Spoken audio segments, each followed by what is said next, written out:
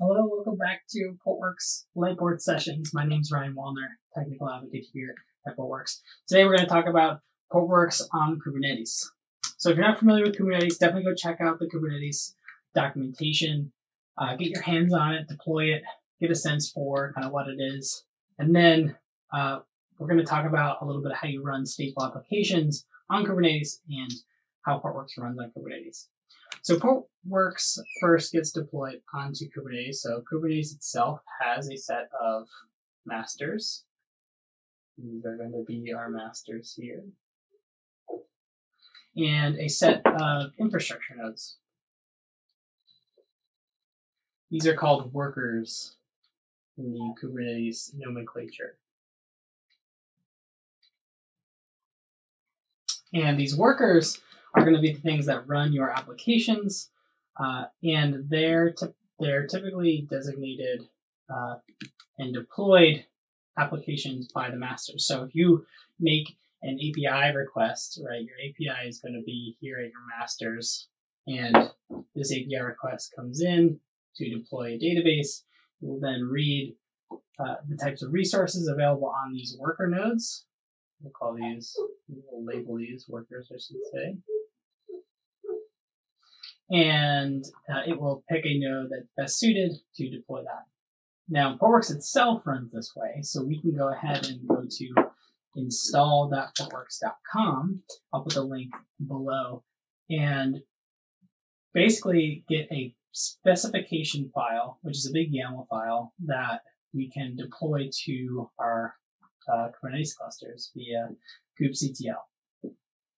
Once that happens, Portworx runs as a daemon set in here. Right? So Portworx gets deployed as a pod on each one of your worker nodes. And what happens is, depending on where you're running, if you're in the cloud or if you're on-prem, it'll provision or it'll consume disks available to the worker nodes themselves. And it'll go ahead and benchmark and consume these and create a globally available storage pool. Now, Portworx itself will run, like I said, via Kubernetes as a daemon set or an operator if you're on something like OpenShift. It'll create this pool of storage. It'll connect to a key value database like etcd. And that is kind of how Portworx initially gets started on your cluster. Now, as you deploy applications in your pods,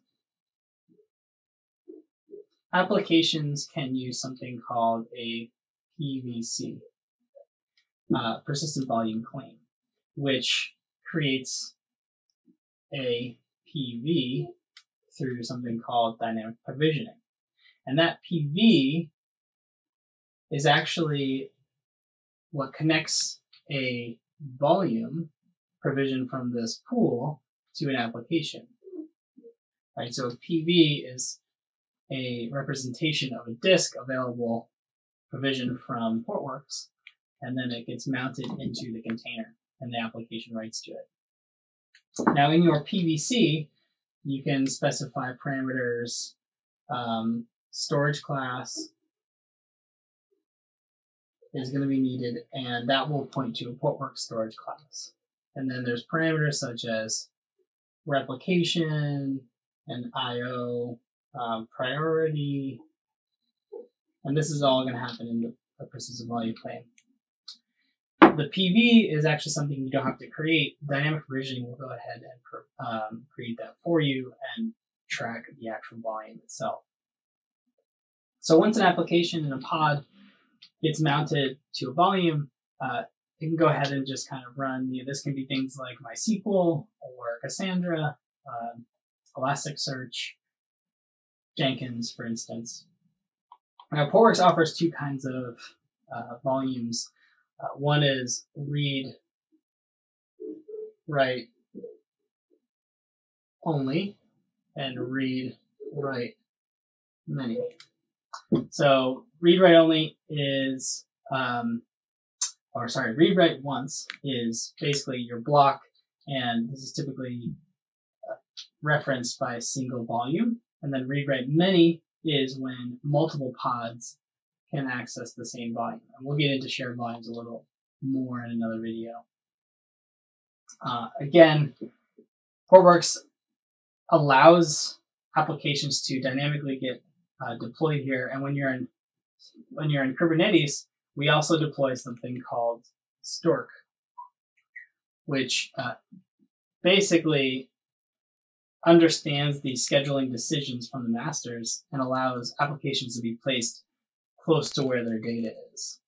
Right? If there's one replica, we want this application to use that one replica. Whereas if we have another application that has a volume with 2 replicas, right? This replica would be over here, and then another one could be over here. This whole node could go down, and this application can just spin up automatically, and Stork can make sure it lands there next to its replica. So I'm going to stop here. We're going to dig into the types of modes for volumes. We can dig into what Stork actually is. We can dig into the parameters in other videos. So this has been Portworx on Kubernetes and how it gets deployed. Again, I'll link to documentation like install.portworx.com and other dynamic provisioning documentation.